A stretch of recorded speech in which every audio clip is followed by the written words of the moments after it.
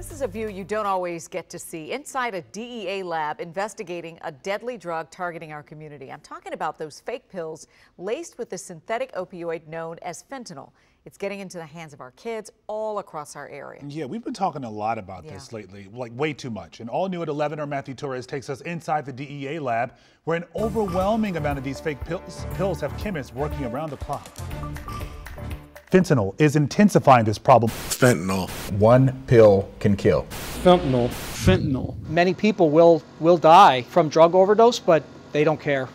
It's the harsh reality destroying families across our region. Fentanyl, whether in powder form or in pills, is a highly potent drug, the driving force of deadly overdoses in recent years. In order to drive the market, to make more money, to make more people addicted to fentanyl, there's frankly duping people into taking pills that otherwise thought they were taking some other pill. The Drug Enforcement Administration blaming Mexican drug cartels, infiltrating communities by selling fake pills containing fentanyl.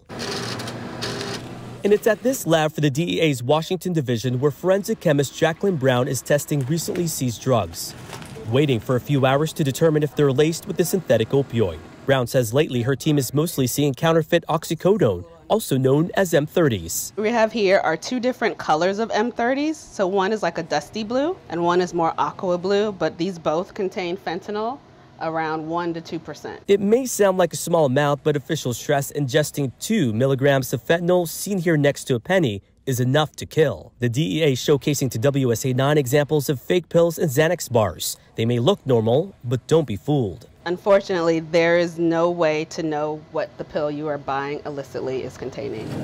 Unless it's a prescription from your doctor or pharmacy, the DEA says don't assume the pills you get are the real deal. Some of the most vulnerable victims have been our youth, teens targeted by drug cartels by promoting on social media like TikTok and Snapchat. Para nuestros hijos. It's been on the mind of many families across the DMV after several reports of youth overdoses in schools this year. We've had seasoned chemists who have been on the bench for 20 years who cannot tell the difference. We don't know unless we run it on our instruments. For now, federal agents here are conducting their own enforcement through their latest campaign, One Pill Can Kill, keeping these chemists busy, each one now assigned to analyze the abundance of drugs coming in. The agents in this area in Maryland, Virginia, and Washington, D.C. are seizing these pills on a daily basis. And just last year, the DEA says agents seized more than 8 million potentially doses of fentanyl in our region. That's about nearly 160,000 fake pills and more than 250 pounds of fentanyl powder. But it's not just the pills containing fentanyl. They can be found in heroin, cocaine, and meth.